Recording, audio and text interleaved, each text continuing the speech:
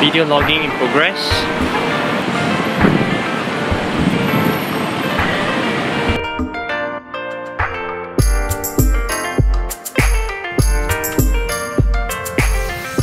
It should all look good, right? Yep, so let's just continue.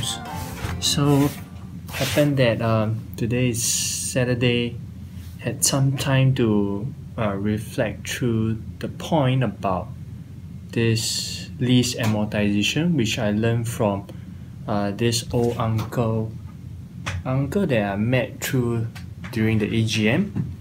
So I just took out two annual reports.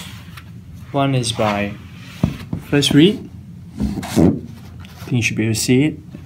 The other one, and I purposely put a blue tag on it already, the other one is Cambridge Industrial REIT, where I also place a blue tag.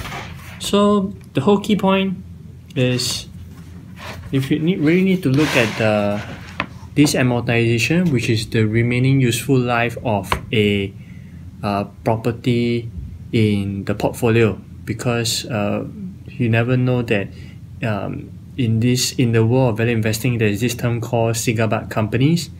So you just want to make sure that you're not buying a cigar butt REIT portfolio. So kindly just make sure you go and check. So it happened that for First REIT, right, they write down here statements of portfolio, and what I want to look out for is the remaining term of lease, right? That's for First REIT. And for Cambridge Industrial Trust, they happen to put it in a much more fancy manner, and they write the property portfolio here. Okay, then it shows land lease expiry title. So before you invest in the REIT, kindly just make sure that you're not buying a single butt REIT.